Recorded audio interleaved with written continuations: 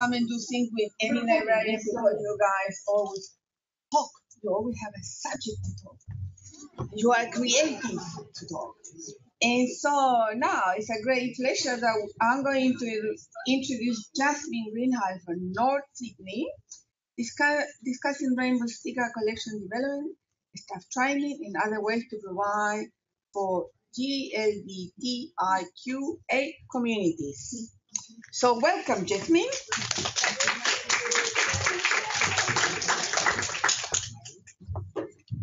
Hi, everyone.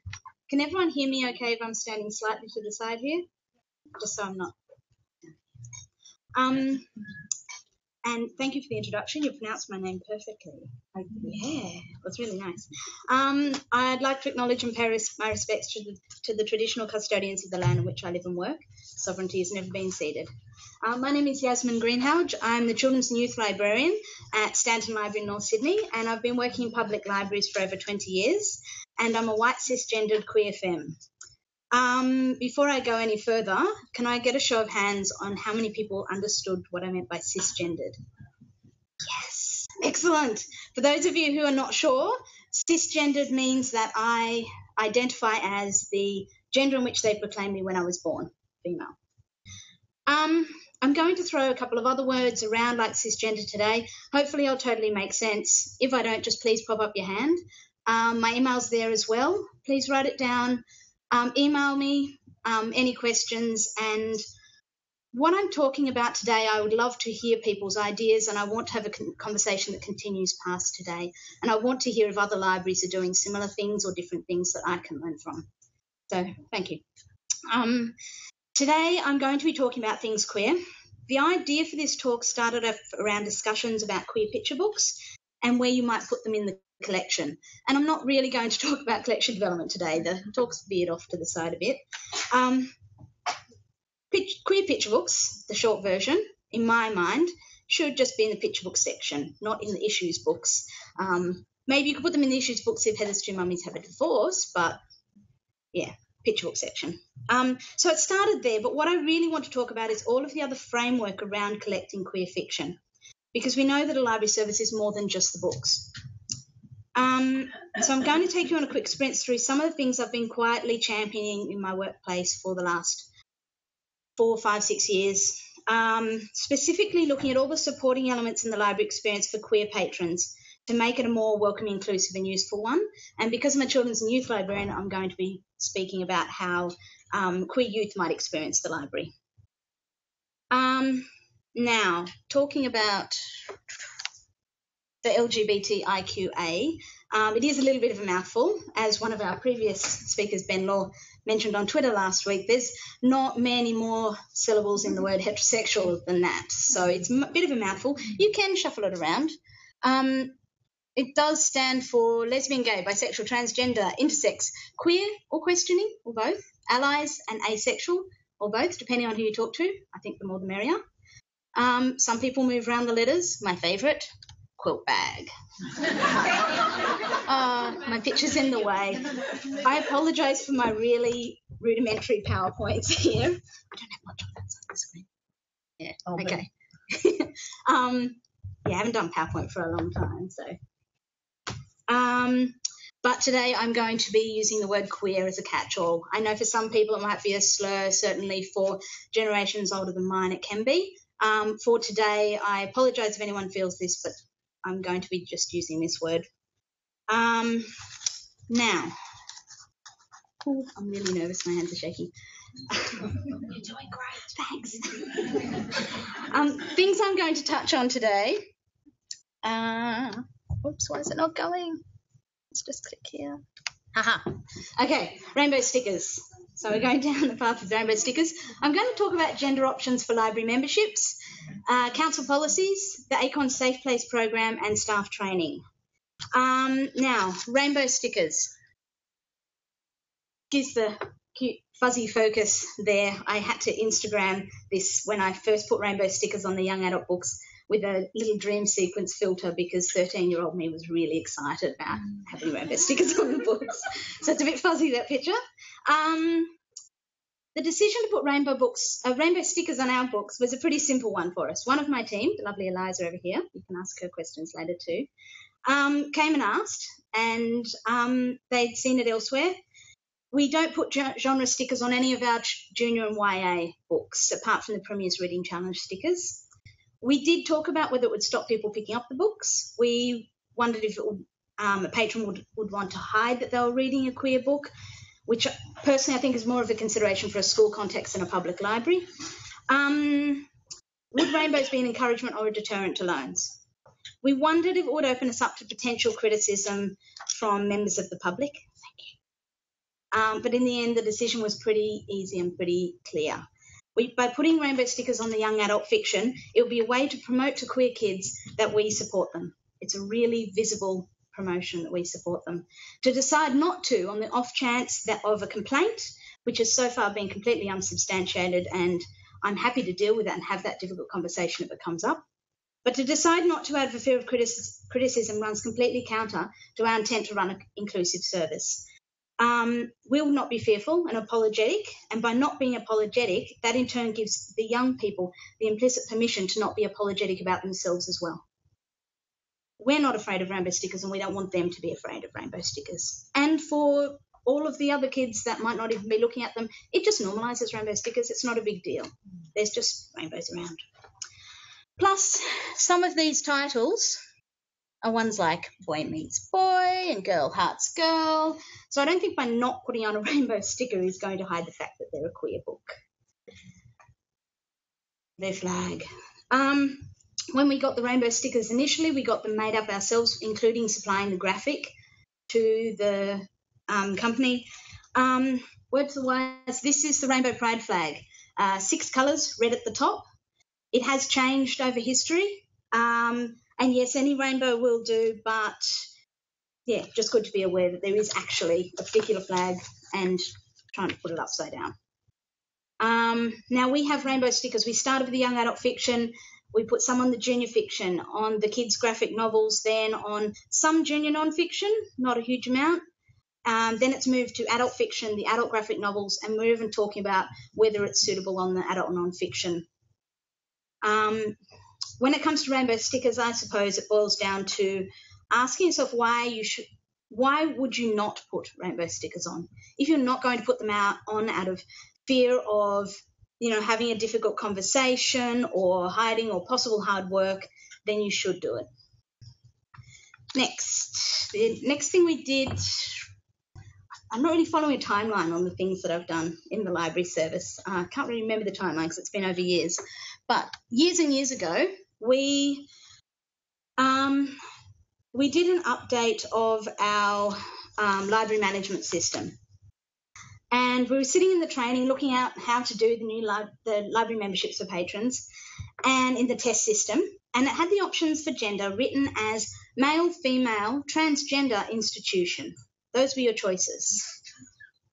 Yeah, that's what I thought. I was like, really? Now, this was the test database. It wasn't the final one, so it was open to discussion, which I did do. Apparently that was from a Queensland library that I do not know the name of, so I'll leave it at that. But this ticker box option of transgender really upset me. And I'm going to assume that everyone here has a decent beat on this stuff, but I suppose I should also say I'm saying this as someone who is not trans or intersex. I do have a lot of trans, genderqueer and non-binary people in my life, so I just try and be a really good ally. So, yeah, apologies to anyone if I cock this up. A lot of trans people, and I hate generalisations, but a lot of them will decide to choose the option of female or male because that is who they are. You're not necessarily going to pick the option of transgender. There's not many people I know that would do that. So folks who might like the option of ticking a third box, look, a third gender option is a really, really lovely one, but transgender is not what it should be named. Folks who might like the option of ticking a third box might be people who are intersex, though I would say the majority of those also would choose male or female because they may identify as male or female or intersex male, intersex female. People who ID as genderqueer or non-binary, so non-binary meaning they're not sitting at either end of the gender spectrum, but maybe here or maybe over here, and people who just don't want to say. So it may not actually even be relevant to a library membership. I haven't put my gender on. I don't see, it's not a health service, it's not, why is it actually necessary? So here's a few rough guides, here's a little bit of a rough guide on looking at the gender options on your LMS. The first thing to ask yourself is, why are you collecting gender? And this is something I really wanted to bring along today, because I'd like to hope that everyone could go back and have a look and have a think, and maybe, you know, champion trying to change this or shift this in your library services. Why do you need to collect gender? Like, actually, why? Because you might have more female readers, so you're going to buy more sorts of books, which means you've made a generalisation about what women want to read. Like, have a good hard look at that. The second thing you need to ask yourself is, really, why collect gender? It's really important to think about it. What are your reasons? Are they actually valid? Is it actually absolutely necessary? The third thing that you can think about is, if you must collect gender, can you make it an open field? Can you just say gender and let people fill in what they would like to fill in? Because there's a huge range of gender identities out there. Some people will say that that might skew your data. People might write down Jedi, they write down monster. But I would say that if you're asking people to fit into 2 gender identities, your data's already balked. If you get people to fill in an open field and they write Jedi, at least you know what the value of that is. If you can't make it an open field, and that was the situation we were in, you can't make it an open field, you need to find the best wording for it. And it's not transgender. And it's not intersex, because the genderqueer people are not going to be very happy about that. I did some researching and reading, and I asked around different communities, and I'm not going to tell you the exact wording, because I'm going to show you what we did, but it changes all the time. And what we ended up doing, I still don't think is right, and I want to revisit it because it's been years. Don't put up other. Please don't put up other. Other just others people. It's just so awkward. So what we did end up was a bit of a mashup, and I'd like to revisit it. So on the OPACs, when people fill in things, it has the option unspecified. Oh, and also, instead of male, female, we changed it around female, male, just, you know, because. On the staff side of the system, it's not specified. I'm not sure why we have different wording there. I cannot remember. That's lost in the midst of time, that. Also, on the public system, you have the option of MX as a title, if you wish, apart from just the gendered options of Mr, Ms, Miss. If you have the only non-gendered one there would be Doctor, you know, which people choose because it's the non-gendered one. And on the public system, it's an open field. So we can leave it blank if we wish. The bigger picture on this is that this is a bigger general shift. And I really, really feel that libraries should be at the front of this wave. It's already happening. Many government departments and unis and major corporations and even major banks are looking at why they're collecting gender, removing gender data, opening up the gender options on things. Yes, there might be implications with health, with insurance and things like that, and privacy, but in many instances, it's not needed. Even Medicare have removed the link between what you've got down as your gender and what are the numbers associated with surgeries. So we can, if they can do that with Medicare, then we can have a look at it at the very least.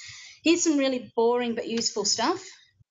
The Australian Government Guidelines on the Recognition of Sex and Gender. It's a publication. You can download the PDF. And they say, yep, you can have the option of M, F, or X. There's a book, also a downloadable PDF, The Employer's Guide to Intersex Inclusion, and it's co-written by Pride in Diversity. Pride in Diversity is an organisation that works with workplaces to encourage workplace inclusion for queer people. They've published a book alongside OII, Organisation Intersex International, and they agree with the M, F, and X option. I think they actually consulted for that. But they also go on to say, if you're updating your forms, consider when to ask for sexual orientation, when to ask for gender, when to ask an open question.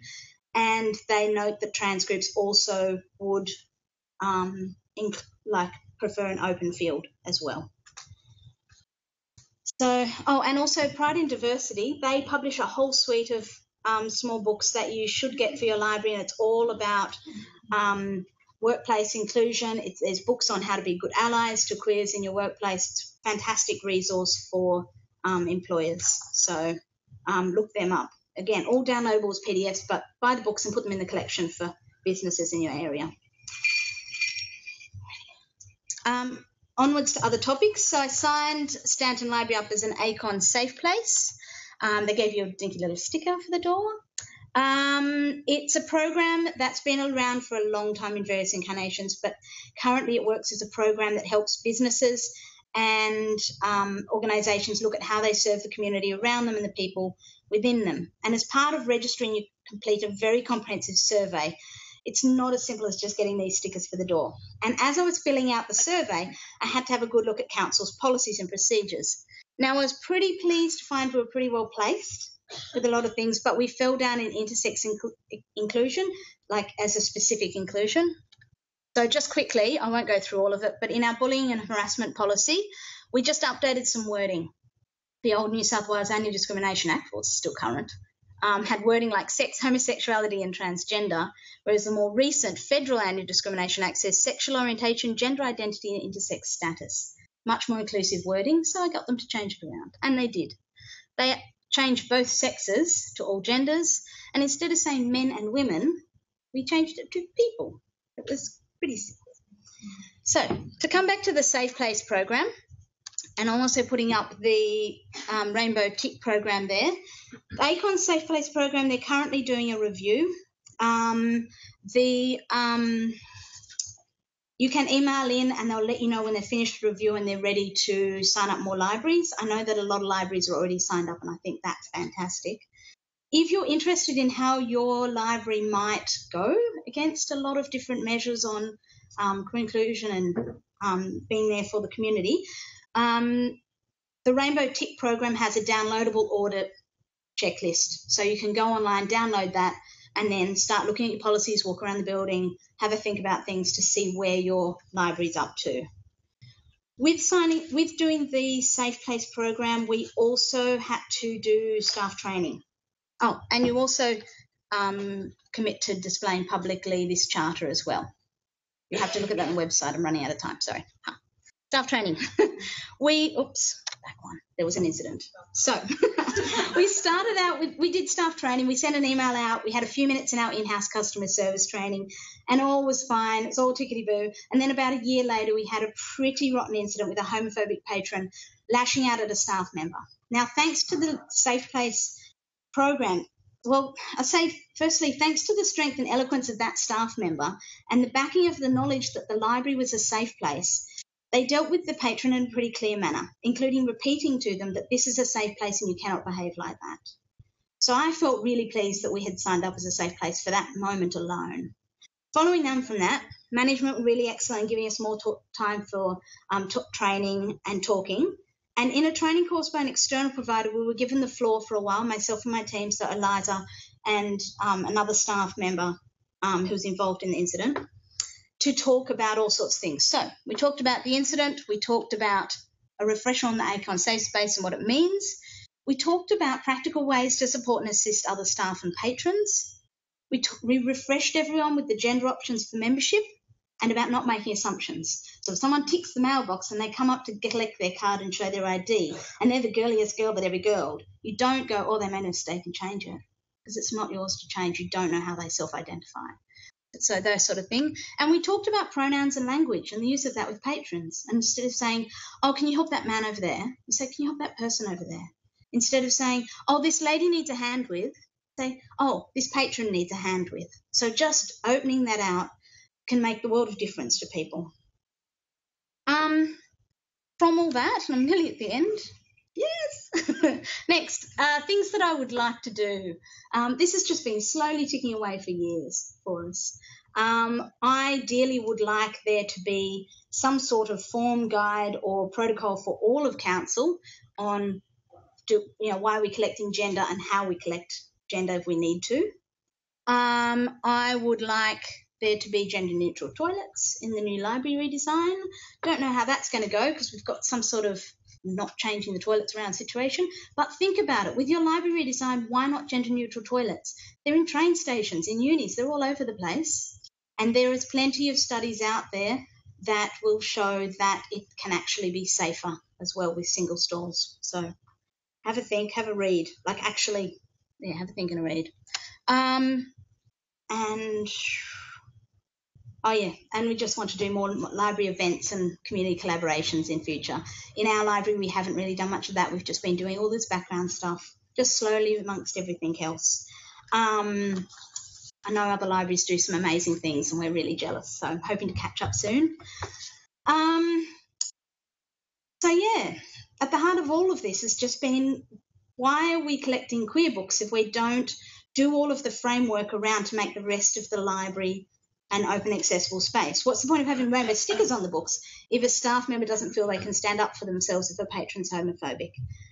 One of the delights for me of working in a community space is seeing people enjoying that space. And they won't enjoy that space if there are microaggressions such as the word faggot scrawled across the table or something like that. So it's about working with the space, not just the books. Things such as the extra gender option on membership might not make a difference to most people. They might not even notice it. They'll tick the box that they see that belongs to them. But for the people that it does matter to, it can mean the world. Thank you.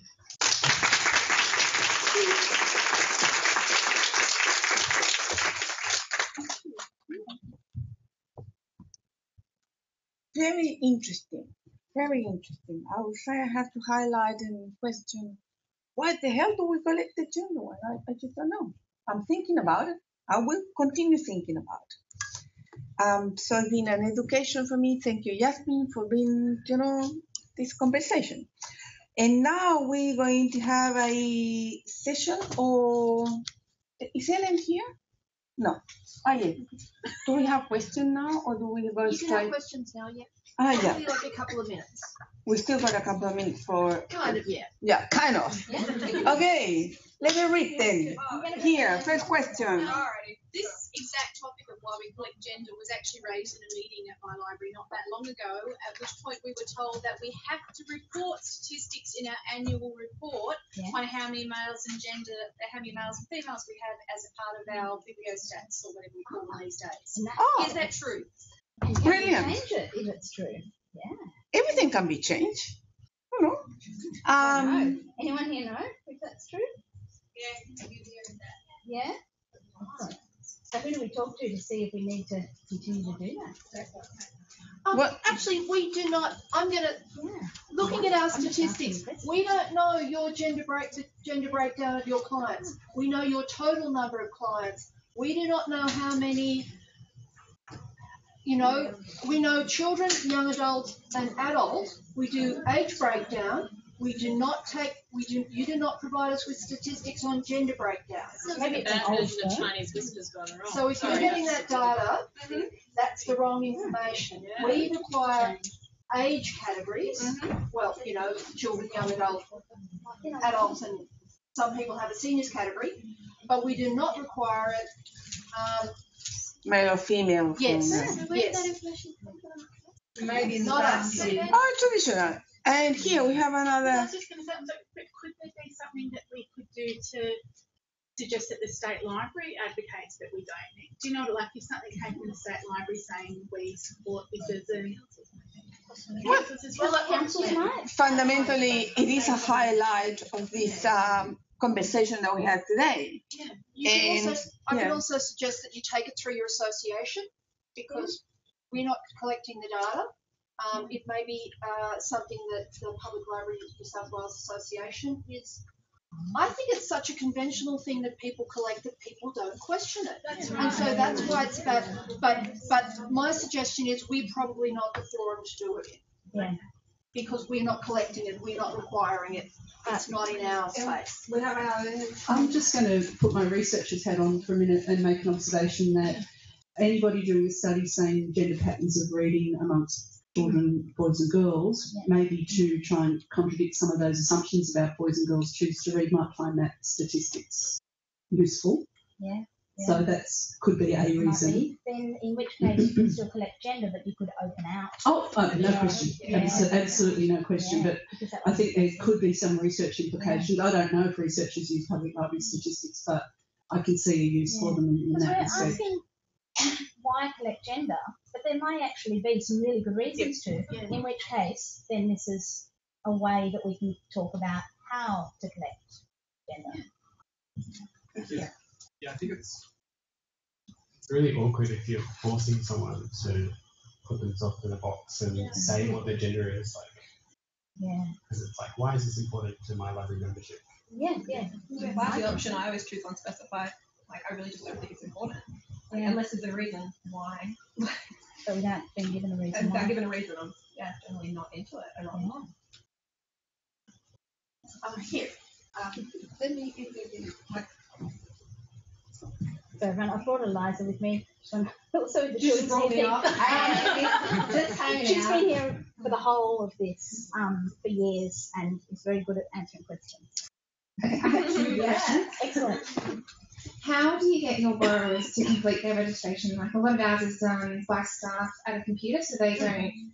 Like, how would you phrase questions on? Ours is done on the OPAC. They can do it at home, in the library, however, and then they come up and will show ID and collect their card. We do have a paper form, and we're still using up some old forms, I think, from memory. The new forms will have the other option on there.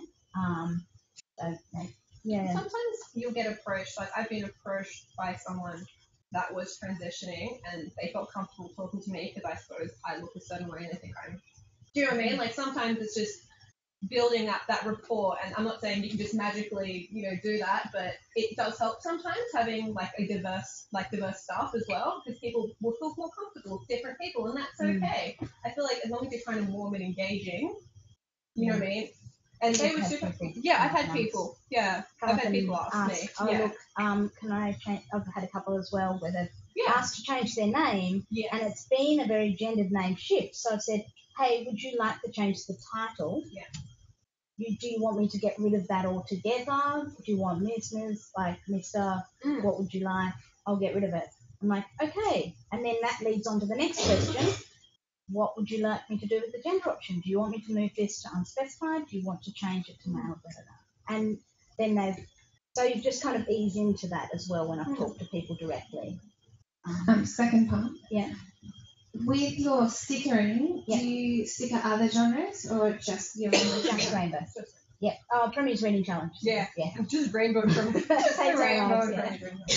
because we don't necessarily do genre stickers, but we certainly, as a Acorn Safe Place, we really felt that that's one way we could very clearly say to the young people, hey, we got you back. It's just a small. Yeah. In the adult collection, we genre stickers. Oh, yeah, in adult, sorry. Also, in kids, especially in youth, we're very proactive in making book lists and genre book lists. So I'm like very pro making book lists, and I always try and make sure they're diverse, and not as a tokenism thing, but because I value it and it's important, and everyone's story should be reflected. There's a space for everyone. It should be separate. It should be intermingled, because that's kind of how society works. We're all kind of together. It also kind of just, makes people feel included. An inclusive kind of thing. And we have I just wanted to add, I also hate collecting titles because I don't like making people identify whether or not, their marital status, because, why do I need to know? Yeah. Whenever I have to, I choose doctor, just because. Also, it's funny. It's not gender. Just say how much I enjoyed this presentation. It goes along with a lot of things that I've been trying to get in place for a while. Just one for everybody. We, similar to lady in the really funky white shirt up the back there, question regarding how do you sign up. We tend to just sign people with ID because we're trying to get away from wasting paper. And unfortunately, a lot of our staff just go, do you like Miss, Mrs., Ms? But I distinctly go, what title would you like? And most people go, my first name. Unfortunately, our system requires a title. And they look at me and go, and it's usually the people who I assume are going to identify as male that look at me and go, well, what else would it be? So just to distinguish, deliberately go, are you a doctor? Are you a pastor? Are you a colonel or a captain? Because we also have a lot of armed forces people, and the captains get the iffy if you decide that they're ministers rather than captains. So that can be another way around doing it, not picking any of the gender, but thinking of things that are a little bit more outside the box. And just, we could do, no, but count is gendered. Count is gendered, so. Well, that's the one we're legally not allowed to do. So if somebody says to me, I'm not a pastor, but can I be put down as a, yeah, sure, I don't care. I get people saying, can I be put down as MP?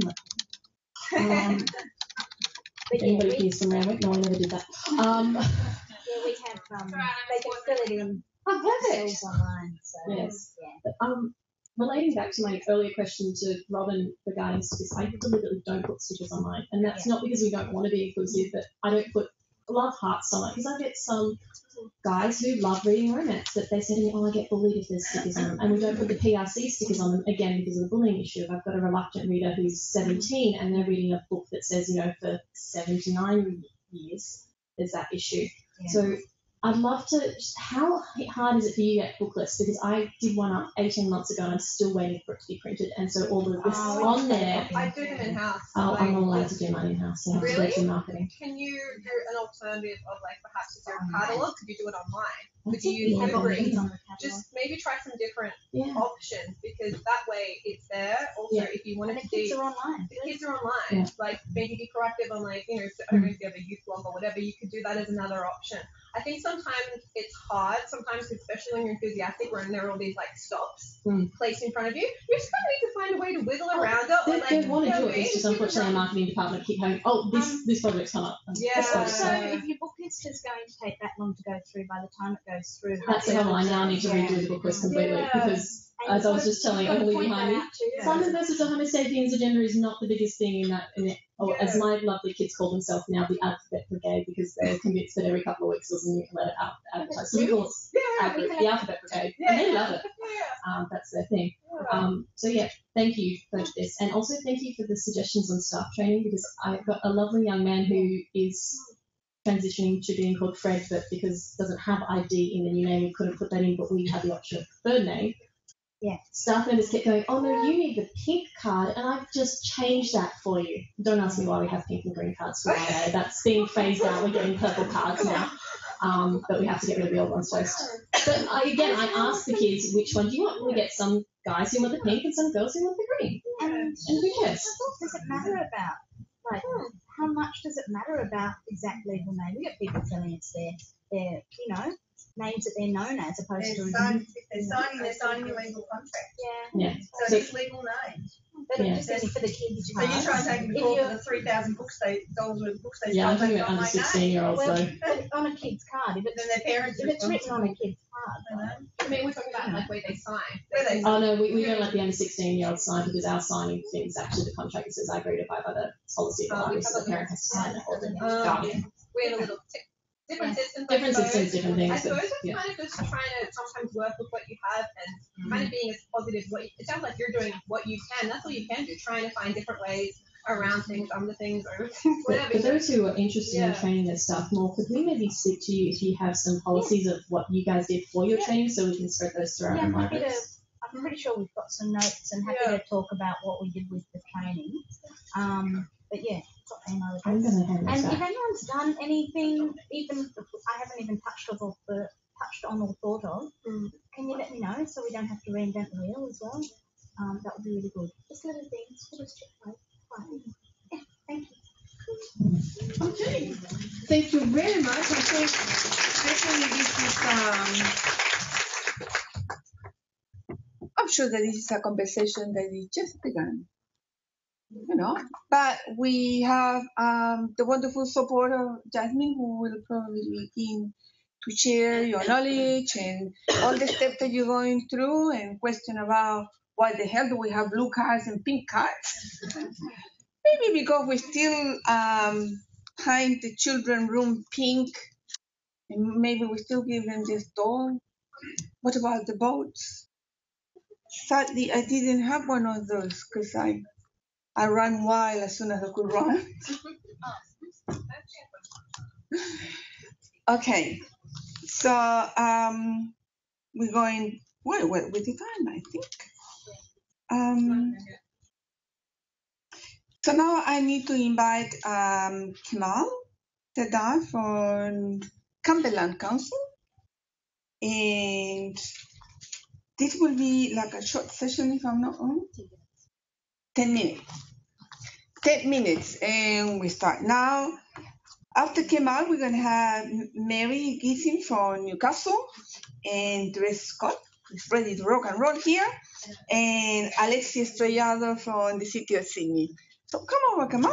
Good to see you.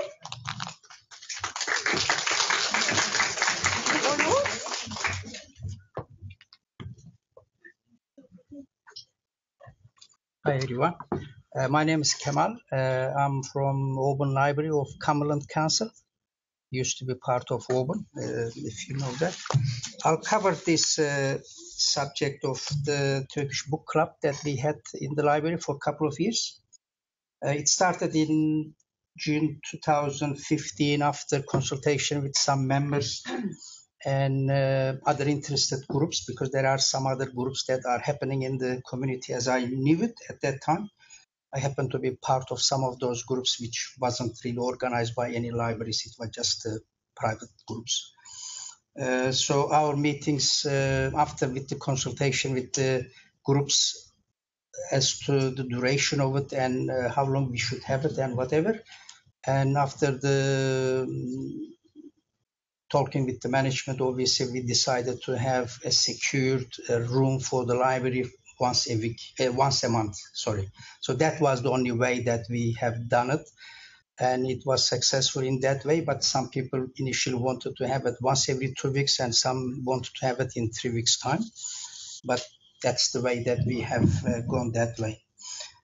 So it is happening during the library hours between 6 and 8 o'clock, second week of each month. So the groups is, although we call it book club, but maybe we may be a bit different than other book clubs as such, that we just don't cover books. We just don't cover subject for authors. We cover a great, probably wider section of culture, art, photography, theater, poetry, books, everything. So probably it is consisting of what the Turkish borrowers are usually reading, more non-fiction than fiction. That's a bit strange, probably, in some other cultures. So we do cover some subjects which is apart from book theme, but it is like a themes for on cultural sort of nature in art form or any other art form in that nature, including, let's say, photography. So you might think what's got to do with it, but that's how we do it. So the members are local people coming from all over Sydney, artists, photographers, theatre play, readers, general members. So I have photocopied or printed some of those information here that I can share it with you, or we can take it with you later on and whatever. So I might just maybe show it so we call it cactus. So cactus is, you can just get a lot of information from it. In it, it's something, but once it's flowered, it is different. So it is kind of a different humor, I suppose. So we put all that information there as well. So along with that, we have got the information for each session about posters, and we put that ad into the newspapers, and we share that information in their Facebook. So that is like one of the theater an artist talking about the most common mistakes in Turkish language. And he's written a book about it, apparently. So that is that topic that is there. So this one is on books that you read during the holiday period. So that was done after, February this year. So there are some of those themes that we cover. a few things that we have done with the other library teams that we have covered in the past. Banned books. We had a display of banned books in the library. So we think that it's a contemporary issue in Turkey. Unfortunately, there are a lot of authors are jailed or journalists are still jailed, and it is not a very good information. Other than that, we cover some famous authors, Nobel Literature Prize winners, some poetry works by different authors and that sort of thing. So the numbers consist between 8 and 25 because that's what the room is all about. It is just holding 25 people. So we are not really trying to make it really bigger than that. Otherwise, I don't know what will happen. So the group plays, I suppose, an important role in cultural development, interest in reading, and also recruiting potential theatre and other artistry sort of work in the community as well. So I, as a professional library staff member, convenes or facilitate the meeting. I don't want to be at the front all the time and whatever, although they see me as that role, and I'm happy to play in that role anyway. But at the same time, we have suggested to members from the group that who are also play that role between the book club and the management or the library in that sense. So sometimes they do that, but sometimes I have to be in that sort of fill in that role. So I also write in one of the weekly Turkish newspaper, which I cover some of that aspect of the book club. Whatever we do cover, I mention it the week after, or if there's anything to do with that, I may cover it beforehand, kind of a promotional sort of thing, and do it that way. So other than that, what I can mention, the other outcomes probably, although we don't have a clear figures for it, that the profile of library and book clubs are improved, because we also do have another book club in Arabic language. Unfortunately, we can't establish one in Chinese, which is a shame, but that's the fact. Maybe another good part of this, that one of the library member with the Turkish one, which is me covering that aspect of it, and another staff member who is also helping out with the Arabic book club. That is probably another very good option for some libraries, but it may not be the option for some other libraries. So we are happy with that sort of outcome. So awareness of other library activities and events. Sometimes we mention other happenings in the library or other events. Information and other related cultural activities we also share with the groups, other film festivals in Sydney or other happenings, whatever. And it is also happening that involves with networking among members. We can say that that is increased, and good relationship between the libraries and members of the community.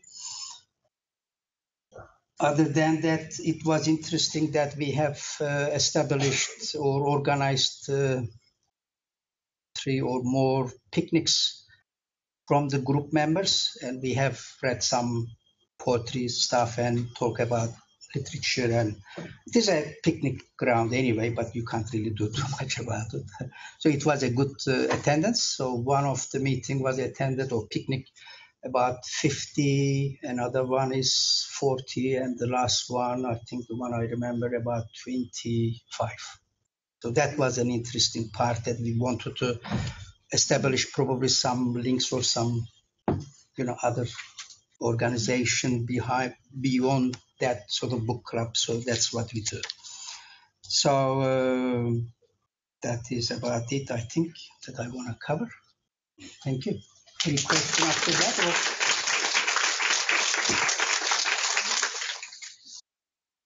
One question? Do you collect book club titles? Like, do you give book club sets for the topics that you're doing or the books that you're doing?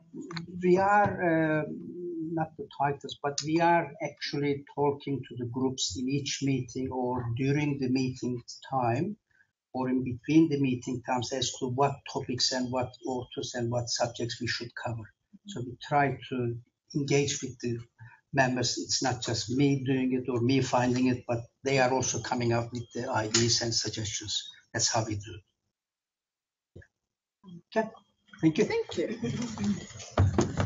Thank you, Kemal. That was very interesting. You also need to be aware of when you do a book club in another language, that you don't have the option of having 10 copies of one title. It's very limited. I mean, you're lucky with probably the Chinese language, you will be able to find 10 copies of the same title. It has to be contemporary and published in the latest 3 years for you to find it. With other language, maybe 3 or just 1. And so what option, and also there's sometimes depending on the age of the person, it might be an issue of literacy in your own language. Like you didn't have the opportunity to go to school, you just migrated when you were very young and you never went to school here. So there's a combination of videos. Videos are really important for the community, and books and conversation.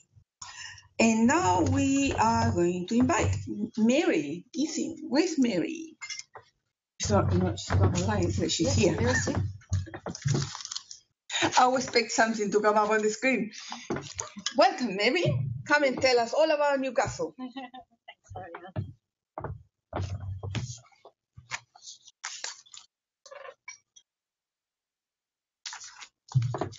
Forgive me, this is my first attempt at Prezi. So I'm expecting something to go amiss. First, I'd like to acknowledge the Gadigal peoples of the Eora Nation as the traditional custodians of this land and pay my respect to the elders, both past and present and emerging. Good afternoon. My name is Mary Gissing. I work as the Outreach Services Specialist at the Newcastle Region Library.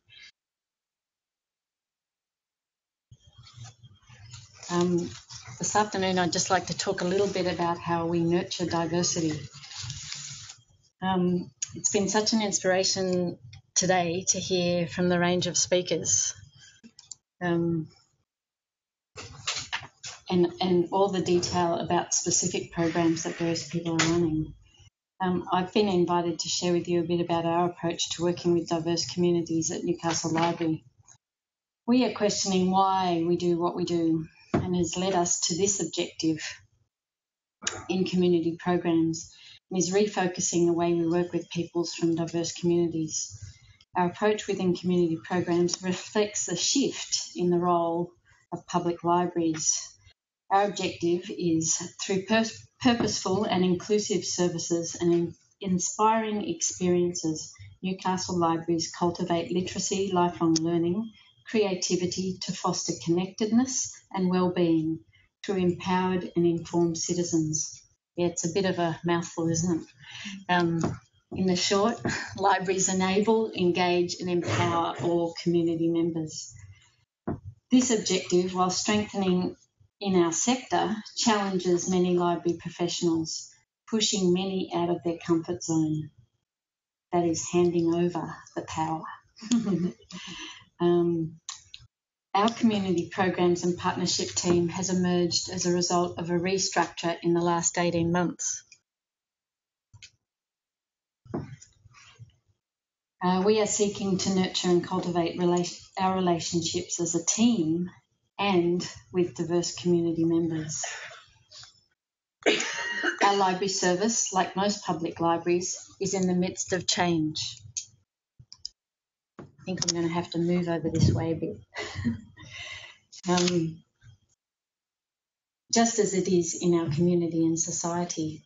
In 2015, prior to our recent restructure, our library service did not reflect our community.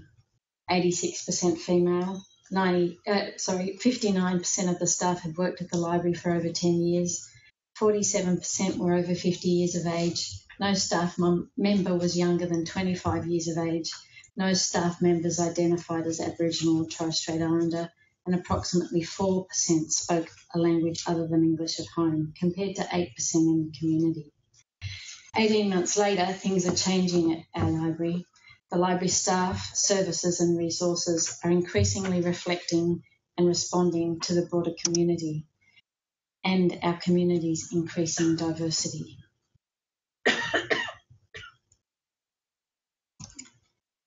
Our interim community program's vision is that at Newcastle Libraries we are interwoven into the fabric of our community. Our communities are actively engaged. In fact, we're presently undertaking a community consultation to guide the development of our vision and strategic plan of Newcastle Libraries. That was just an invitation to be part of the conversation. But still we struggle. Having that put in another language is a struggle, and that's what we need to be thinking about, having that advertisement put in a range of languages. We try to dig deep and get to know who's part of our community, and we appreciate our community is dynamic and growing. We seek to anticipate shifts in our demographics and keep up to date with changes of who is living in our community. Am I going too quickly with the slides? No. We are community focused, not resource or book focused. How does that make you feel? Okay, good. I've got a nod there. Yay. Diversity in our community includes Aboriginal and Torres Strait Islander people, people living with different tangible and intangible abilities, people who are culturally and linguistically diverse, people of new and emerging communities, people who identify as LGBTQI, and seniors of our community. So in outreach services, that's our focus. Like most libraries, Newcastle Libraries have both tangible and virtual, hit the wrong button.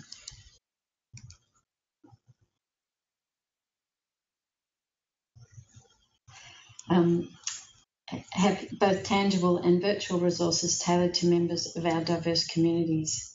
Loan materials on loan from the State Library of New South Wales, bilingual and community language children's picture books, IELTS materials, literacy resources, and online resources such as the AIMS database, Press Reader, providing access to e-newspapers and magazines in a huge variety of languages, Tumble books for children in a few other languages. We're ironing out our links to EBSCO ebooks in other languages. We also have online links to health information and legal information in other languages. So we've got some great resources. So why weren't people of diverse communities using them? I trust you're all familiar with the gravitational fall of library use statistics when our focus was on resources. The borrowing transaction was not meeting community needs or expectations. We identified a relational and transformational exchange is at the heart of collaborating with diverse community members. How can we encourage our teams to be open, understanding, and respond appropriately to different cultural perceptions and needs within our communities? Our team members are encouraged to value that our society is made up of communities, delightfully diverse and not a homogenous whole.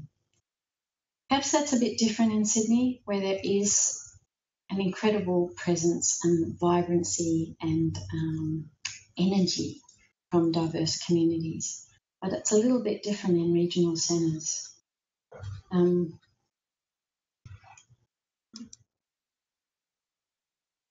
So we've refocused on the communities and their unique needs. We identified for some diverse community members the threshold was daunting, associated with oppression or even an elite, perceived as a place only some other people were welcome.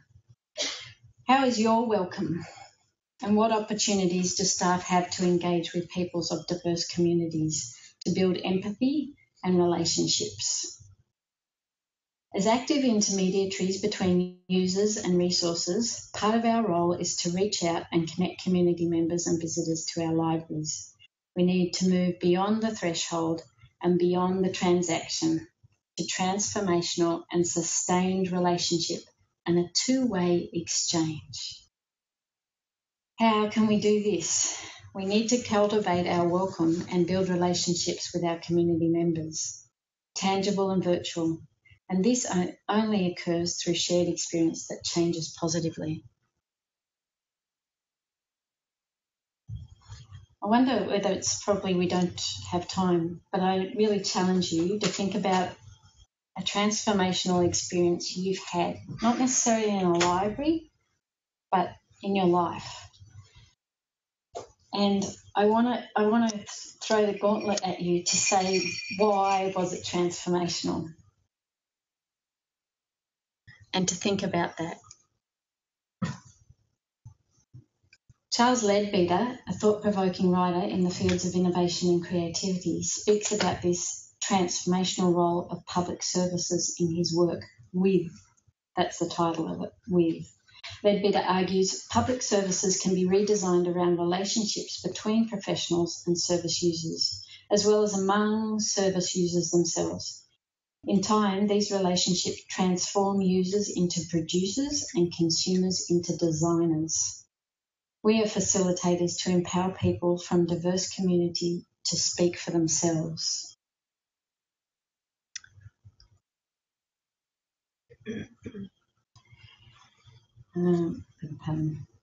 To provide transformational experiences, our organisations need to nurture and cultivate our staff and our community members. Later this year, Newcastle Libraries are planning to run a pilot program to cultivate the intercultural competency of our staff. This blended learning will enact professional codes of practice, protocols, standards and guidelines, as well as Newcastle City Council and Library strategic directions and values. Deardorff states intercultural competence development is an ongoing process requiring learning, practice and maintenance. So the program will be a blended learning program and staged over about 18 months. Pam Gamara, Manager of Community Programs at the City of Melbourne Library Service, and Susie Gately, Manager of our Library Service, articulate our engagement approach succinctly with these three words: for, with and by community.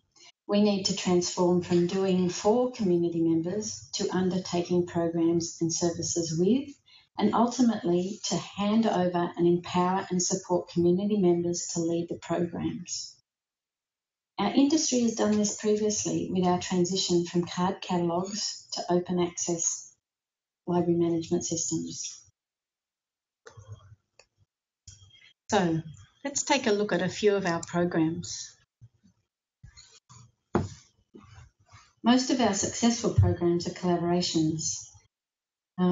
These programs are supported and accompanied by tailored targeted promotion, both virtual and hard copy. We also seek to display what we call our creative seeds.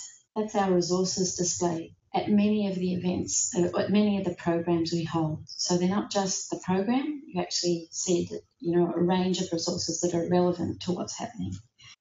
And we do evaluations of both our participants and hopefully our staff post the event. So we want that two-way feedback and we want to respond to it, not just do it and hold it on the desk and take no action with it.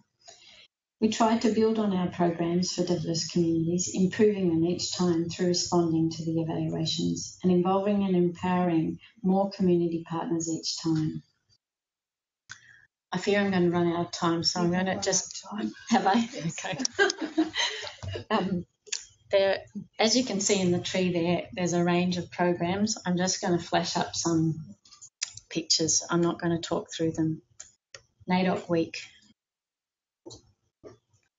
Yakka Day, an Indigenous Careers Day, where the kids actually made bookmarks one year and then they were published and we had permission to publish them and hand them out the next year. Youth Arts in Recovery and Hunter Homeless Connect. Transitioning from just promoting resources to actually exhibiting exhibitions, driven totally by community and having two-way communications with managers in our library to seek a real dialogue with people. Home library service involving a canine companion as well, and also our craft groups making decorations for our home library service patrons. Tech savvy seniors, thank you State Library for the funding to do this with the Cantonese, Italian and Arabic speaking communities, and then to have a graduation ceremony where many of those communities can get together and talk across communities. A Seniors Week program delving into wonderful collections about Noel Coward. We have a great volunteer in our library who's just a dynamo and an amazing man. His name is Peter Trist, and he developed this performance that was held in collaboration with the art gallery next door and had 130 people there. And new and emerging communities, bilingual story times, and opportunities for artists from emerging communities to speak about their work and their experiences. Thank you for listening, and I wish you well in your programs. I'd love to hear more about yours. I'd love to be inspired more about yours and for you to come and visit us too. So feel welcome. Thank you.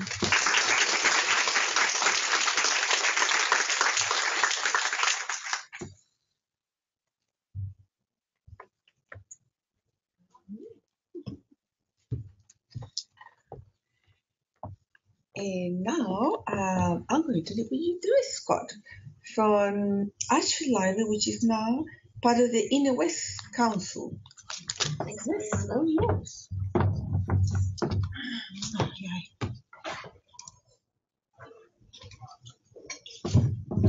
Hello everyone.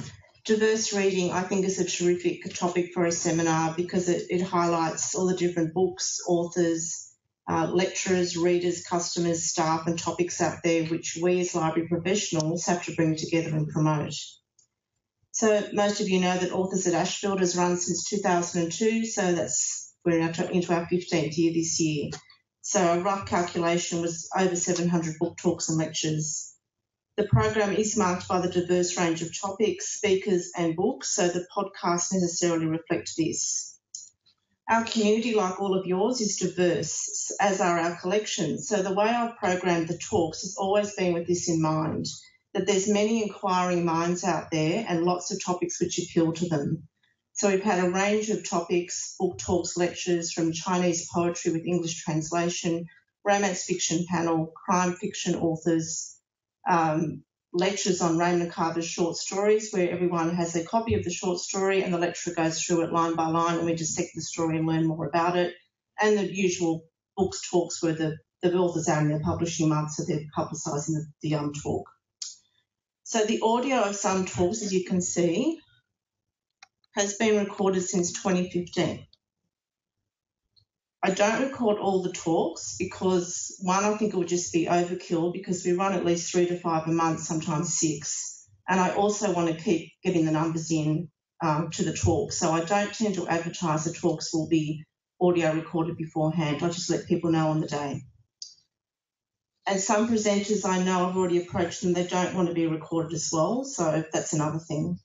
So I'm now aiming at recording 1 a month, particularly ones which the authors just are talking up here on their own. They're not presenting with PowerPoint. And as you know, it's very hard these days. Most people want to use PowerPoint, but I think it sometimes detracts from the audio when you haven't got the PowerPoint there in front of you. And the other thing with diversity is that I do try and get a range of lecturers because they all bring different ideas to their topic and it's different for the audience as well. You have to keep refreshing programs. So there's a range of speakers who are authors, who are professional speakers, who are just specialists in their particular topic. And we had a really good speaker last week. Monique's had her at Sutherland, Dr. Vasudha Chandra. And just from that talk, I've got 2 more people come and they said, can we give lectures at your library? So they're coming in August and September. So presenters are asked permission to be recorded and we have a standard form that's given to them to complete and sign and it's the same form that we use for our oral history recordings, and I can email it to anyone who's interested. My colleague Annie Hyde purchased a great piece of recording equipment to record our oral histories, and this is the one that I use for the author talks. It's easy to use, I can use it. It's a Zoom H4n recorder. It's just like that big. So once recorded, I very confidently hand the device to Annie. Renee's looking at me, and she expertly uploads it to our website along with details of the event, including the author photo and a program if applicable. Scrolling down to show you. So for the GLBTIQA evening of readings, we had a program as well, and for the Vietnamese evening in April 2015 to celebrate the 40 years of the fall of Saigon, to remember it. They did a program. So on the day of the talk, there's a sign for all attendees that the audio is going to be recorded, and I also included in the speech as well. So why do I record some of the lectures and book talks? The accessibility of service that we provide to people. Not everyone can physically come into our libraries for the event for various reasons, whether they're just busy or they're housebound or they've got children they've got to look after. You know, there's various reasons. English language learners, I'm trying to make the service accessible to them. We have English language conversation classes. They take place in the Civic Centre every Friday, and they're run by community programs. A few weeks ago, I went down and met with the teachers and presented the program to them, presented the flyers and said, can you promote the podcast to your 100 students they have every week? It's really successful because I think it would help them with their English language, just to hear people speak, to also be part of the community as well. And along with that talk, I also promoted the program as a whole because they can come up, listen to colloquialisms, listen to the Q&A, just to get the feel of the language. So they're very happy to promote that for me. It's also an historical record. Apart from photos and evaluation forms, which we all do, it's a permanent audio recording of the event, and it marks a time and a place in not only a library's cultural history, but a snapshot of literary events and the world of books, and also the culture of a place at a certain time. It brings the event to life again up to months or years. There's a few favourites on here, and I'll sometimes go back and listen to them and remember the night, and it's just a really nice thing to do. And of course, it also promotes our collections and reading in general. To me, the podcasts are another collection to promote, like spoken words and ebooks.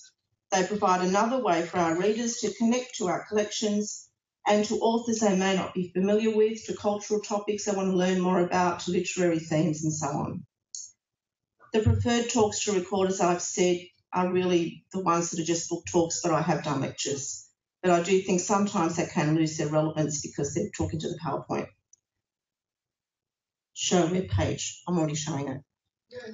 Okay, so just scrolling up. So the History Week, these are just some of the ones that I've picked. We do landmark talks. So that's Heritage Week. I get them mixed up, don't I, Joanne? Heritage Week and History Week. So we had Douglas Newton. He had a PowerPoint, brilliant presentation, just wonderful. One of my favourite talks ever in 15 years, Sheila Pham organised it. We had 175 booked and 175 came. And so they did the program for it, and it was emerging young Vietnamese Australian readers and writers. It was wonderful. So I'm going through, Robert Wainwright, bless him, he just had a book talk. So that was his new book. He's got a new book out as well. Another favourite talk was the GLBTIQA evening of readings. We had Benjamin Law, C.S. Pacat come up from Melbourne, Nigel Bartlett, various other people. So what I'm looking at as well is who is likely to come back to the library. If they're not likely to come back, I want to record it. And I don't think we're going to get the Vietnamese writers again. I don't think we'll get that calibre of speakers again for the GLBTIQA evening. We always record Sydney Writers Festival now, so we'll record our event this year as well. Tim Supamassan, we do a Read This promotion campaign, which is our book of the year every year. I haven't done one this year because we're getting things sorted with the amalgamation.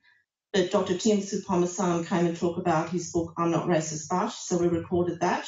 Eloquent, erudite, as you would expect from him.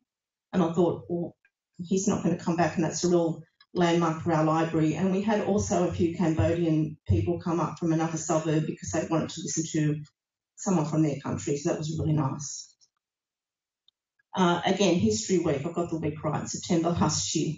So we had Dr. Lisa Murray, City of Sydney historian, but as I've said, will they come back to the library? Well, yeah, she's coming back this Thursday. She's giving a talk on Sydney cemeteries, so we might record that one as well. And recently, Collins Hemingway was an American author visiting for the Jane Austen Society, so he came to talk to us about the real world of Jane Austen. The next talk I'm going to do is probably April 19. It's an evening talk about a woman's memoir about her travel from Sydney's North Shore to living and teaching in Columbia, so that might be good.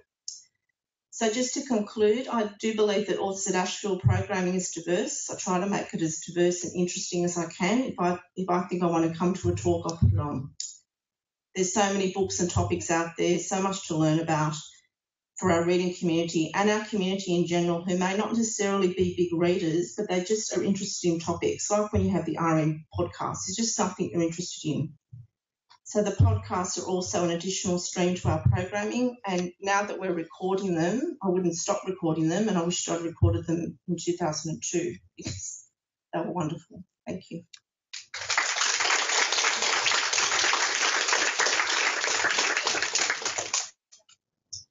Will they be available once you go to the new website? Yeah. Brilliant. Are they also available to download as podcasts from the App Store, or is it just on the council website? It's just on the council website, yeah.